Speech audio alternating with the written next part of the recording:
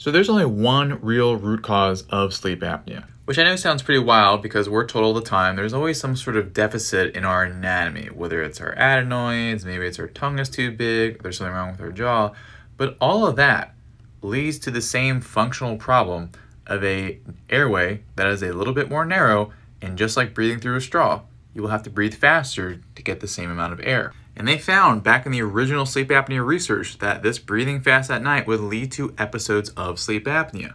And this is still the same main theory that holds true today, that breathing in leads to airway collapse. How it works is a slightly faster inhale that'll pull the tongue and other tissues back, blocks off the airway.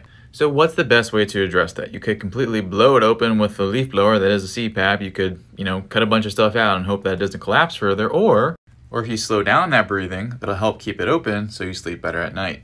To get the best way to help your breathing at night, you can get a step-by-step protocol and also direct access to me. Click this big old red button here, or click the shop button there, or the website over my forehead.